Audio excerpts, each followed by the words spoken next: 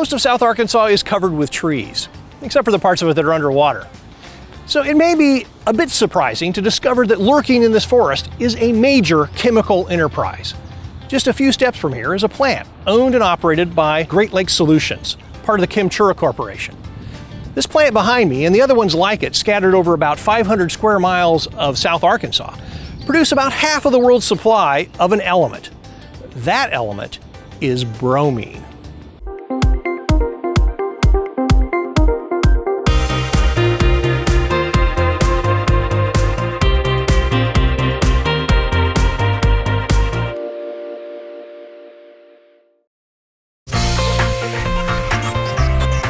Bromine is one of the elements, of course, but more specifically, it's one of the halogens, right below chlorine and right above iodine.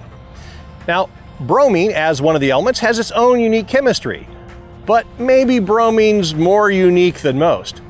It's one of the few elements that's liquid under standard conditions, but it's the only element that's a liquid that isn't a metal.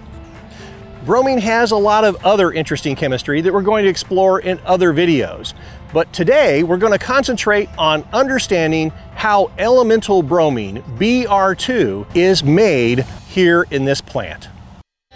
I talked with Patty Carden and Jeremy Pratt of Great Lakes to find out why they are making bromine in South Arkansas. Actually, the reason our facilities are here in South Arkansas is pretty unique. There is a natural resource that's a Bryan Reserve over 7,000 feet beneath our feet right now. If you look closely, you can see it's a very porous rock. The formation is known as the Smackover Limestone Formation, and the brine water is trapped in this rock. So I got a big limestone sponge full of salt water with a lot of bromide in it, about 1.5 miles down. And this pipeline here has that salt water in it, and it's not exactly hot, but it's definitely uncomfortably warm. The brine is actually close to 200 degrees Fahrenheit when it comes out of the reserve and when it makes its way into the plant for processing. So joining us here is John Thomas, one of the operators at Great Lakes South Plant. Now John's been an operator here for, I'm told, for about 5 years, so he knows a thing or two about making bromine. So John, there's some pretty big pipes running into this reactor over here. How much brine are you guys using? We use about 3,500 gallons a minute. You get the brine here and you're good to go, or? No, we actually use our H2S strippers to remove any H2S or natural gas that's left in the brine. What's the problem with those two things? Why do you got to get rid of them? H2S will actually hurt us by fouling our packing in our tower and hurting the efficiency. It also forms sulfuric acid, which we have to treat before it's disposed of in the tail brine system. What about natural gas? It cause a problem? No, natural gas actually helps us. We actually send all of our natural gas from all 3 fields to line oil. Line oil processes the sulfur out of it and sends the sweet gas back to us to burn in our boiler at the central plant. So once you get rid of the H2S and you get rid of the natural gas, are you good to go? We are, we sure are. So you bring it in, and where does it happen? We bring it in right over here. Great, can we go take a look at that? Absolutely, grab your hard hat and your safety glasses and we'll take a look. Safety at plants like these is serious business. The crew and I had to get training before we could even come into the plant, and there are safety notices and warning signs everywhere. So this big orange pipe is the brine coming into the reactor. Yeah, it's pumped in from the feed brine pumps. It goes up to the top of the tower. We bring chlorine in as a liquid, it vaporizes, inject it right here, and this is where it starts its process. It takes roughly 10 seconds for it to get to 100 feet to the top of the tower. So the chlorine and bromide reaction is taking place as it goes all the way to the top of the tower. This whole process works for 2 reasons. The first, chlorine has a higher affinity for electrons than bromine does. It's more reactive. The elemental chlorine takes electrons from the bromide. Chlorine oxidizes the bromide, turning it into bromine.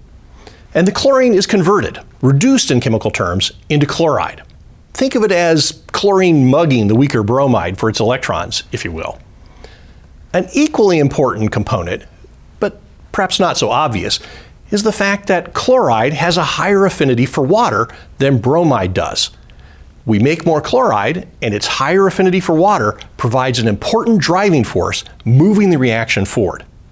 Jeremy told us that the bromide and chlorine solution takes about 10 seconds to travel up the orange pipe to the top of the tower. Chlorine is so reactive that 10 seconds is more than enough time for the chlorine to turn the bromide in the feed brine into elemental bromine. By the time it gets to the top, we've got a solution with a little bit of elemental bromine, a lot of table salt, and a few other minerals.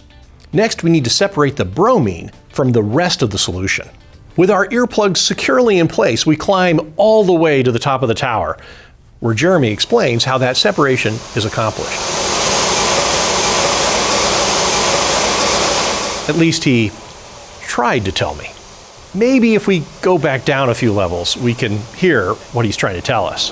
Man, that was loud. What was that? That was actually the steam being injected into the vacuum tower. So you're doing what with the steam and the vacuum? Well, we actually use steam and inject it across a converging, diverging nozzle, and we use the Bernoulli equation to pull. Whoa! How did we get into a discussion about physics? The show is chemistry at work, not physics at work. So we're going to skip ahead. I guess the key thing here is that you're injecting steam, you're dropping the pressure and raising the temperature at the same time. Absolutely. The brine is about 180 degrees Fahrenheit when it hits the vacuum tower, and it's about a half an atmosphere. So the bromine actually flashes out of the brine solution. They pull most of the bromine out of the solution by boiling it out under reduced pressure. Now, reduced pressure helps things to boil, but you still need heat to convert a liquid into a gas. Whether the liquid you are boiling is something exotic like bromine or as mundane as water. So it turns out they don't just insulate those pipes holding the feed brine to keep absent-minded professors from burning themselves. Remember, the solution comes out of the ground at about 200 degrees Fahrenheit, 93 degrees Celsius, just under boiling. The insulated pipes prevent heat loss as the feed brine travels from underground wells to the plant. Heat they're going to need to boil the bromine, which cuts down on production costs. Now they add the chlorine to the hot brine as it travels up the tower, where steam is injected and a vacuum is created. One of the important tricks in this process is to not reduce the pressure so much or to get the temperature so high that too much of the water that's dissolving all that salt evaporates along with the bromine. At 1 atmosphere of pressure, bromine boils at 58.8 degrees Celsius, just under 138 degrees Fahrenheit. Wait a second, 180 degrees and half an atmosphere? That's a lot more than the 138 degrees needed to boil bromine at 1 atmosphere. It seems like massive overkill. So the bromine actually flashes out of the brine solution. Flash. That's the key word. They want this done fast. 3,500 gallons a minute are being processed through this thing.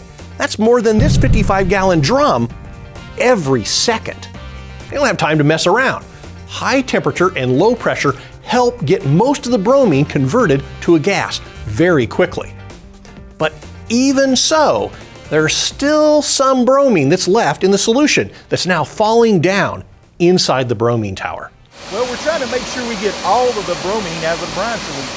So there's a 30-foot packed section that contains these 3-inch Kynar cascade rings, and the brine trickles over those pieces of packing to make sure all the bromine is separated from the brine solution. All of the bromine vapor, no matter where it's formed in the tower, moves up to the top of the tower, and that bromine gas is then pulled off and sent to a condenser that's just cold enough to remove most of the water vapor that comes along for the ride. The bromine vapor is then sent to a second, colder condenser that converts the bromine itself into a liquid. Now that liquid bromine still has a little bit of chlorine, water, and a few other contaminants.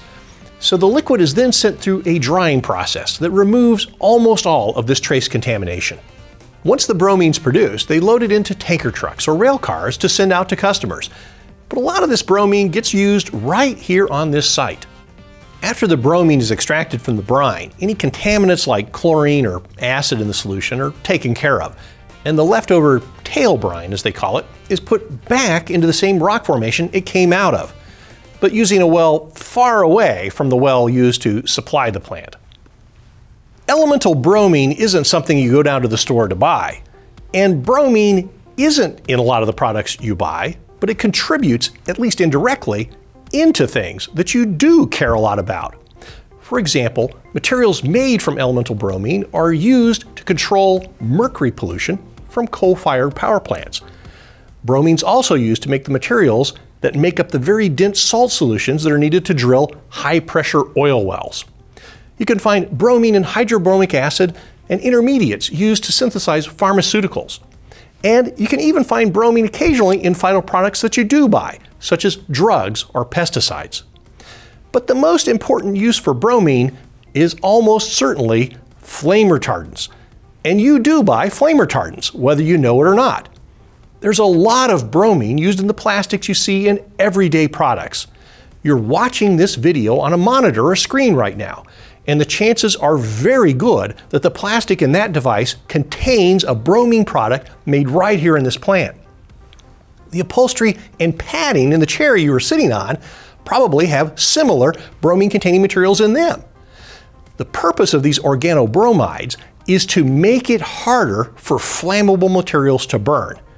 A very important use. So you're pumping the bromine up out of the ground here. The brine comes into the plant. And then over here you're taking that brine without the bromine and pumping it back into the ground. It makes a big circle under our feet. Exactly. Thanks so much for showing us around today, Jeremy. This has been really fascinating, learning how you guys make bromine. Please check out all of our other videos where we look at the details behind various aspects of this process, either on YouTube or on our website. Again, thanks for watching Chemistry at Work. Thanks so much, man. Appreciate it.